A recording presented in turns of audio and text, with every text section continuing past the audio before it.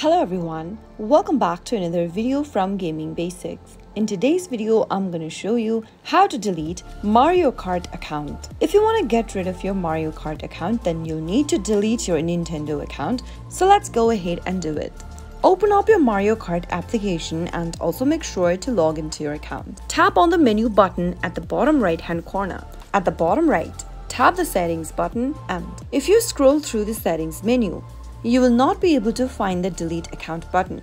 To delete your account for Mario Kart, you'll need to delete your Nintendo account, so tap on the Nintendo account button under Others. Now, click on the delete account button in the pop-up and tap on OK. If you continue deleting your Nintendo account, you will not be able to use your Mario Kart game data or other application data linked with your Nintendo account. So make sure to make a wise choice over here. Tap on the OK button in order to continue deleting your account, and it'll take you to a website accounts.nintendo.com. Now go through the information first and scroll all the way down and tap on delete and deactivate. On the next field, type in your Nintendo account's password to verify it is you who's trying to proceed. Tap on OK after you type in your password and click on Confirm Account Deletion. Your Nintendo account will be deactivated for 30 days after hitting the Confirm Account Deletion button, and after 30 days, if you remain inactive, your account will be deleted permanently. Tap the Confirm Account Deletion button and you'll be able to delete your Mario Kart account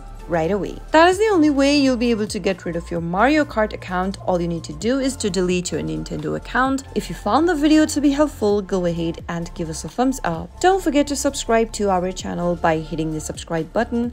Also press the bell icon so that you'll never miss another upcoming upload from us. I'll see you again in the next video. Goodbye till then.